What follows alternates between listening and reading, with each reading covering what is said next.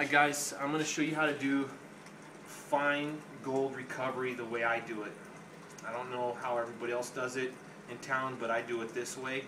I just wanted to tell you that the 49ers, the Gold Rush people, they didn't get all the gold here in Colorado in Clear Creek, Cache Creek, Arkansas River. They just didn't get all the gold.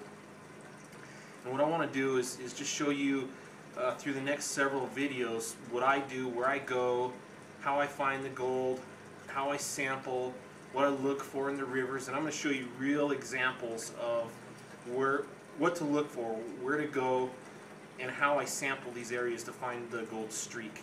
But right now I want to show you my gold recovery system. And before I get started with all this equipment, I just want to show you two examples here real quick. I classify all my material down as much as I can classify it. And the reason I do that is because you've got large material and small material. The large rock will displace really small, fine pieces of gold in my sluice box and my wheel. And the reason it does it is because all the water will rush around the bigger piece and just blow this little fine piece of gold right out of the box. And we can't have that.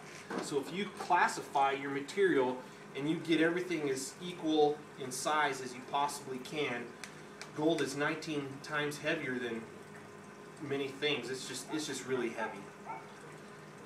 It'll stay and it won't displace. So the first thing I do is I classify my material in classifiers. When I'm out in the field, I classify my material through 1/4 inch mesh to get the bigger gravel out. And then I run that through my sluice box, and if I'm using my high banker classifies the material for me and washes it out of the box. But when I get home, when I'm getting ready to run my material again, I'll classify it through these screens. This is a number 8, this is a number, I think, 20, and this is a number 50. So each one of these classifications, all the way down, I will run through my classification system here for my fine gold recovery. Before I run anything through my recovery system, I dry it out in a box. I dry everything out completely, and then once it's dry, I run my magnet through it and I get all the black sands out of it. I try to take all the heavies out of my concentrates so that the heavies don't displace any more gold or stick with any of the gold. That's probably the biggest tip. Dry out your sand, get the black sands out, remove them before you start running them. So when I'm running my material through my mini sluice, I'll start seeing the gold settle at the top of my tray.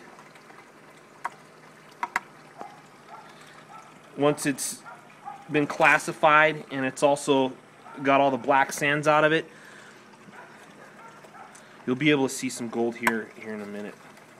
But it'll run through this mini sluice, and I like to run my material twice.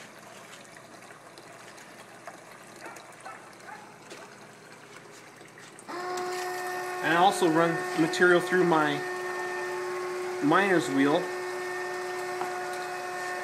The gold will work its way up and go through the spout to the back to this little cup that's in the back. And all the gold will catch in this little cup. Once I've got the gold out of my miner's wheel and out of my mini sluice, I put it in a pan and I pick out all the little black rocks and I clean my gold up as clean as I could get it, and then I'll dry it out and I'll clean it one more time. That's kind of the process, a real brief, quick explanation of how I'm doing everything. In the next couple of videos I'm going to show you, like I said earlier, how to go to the creek, what to look for, where to find it, and how to process it so you get that really fine gold like I get every time.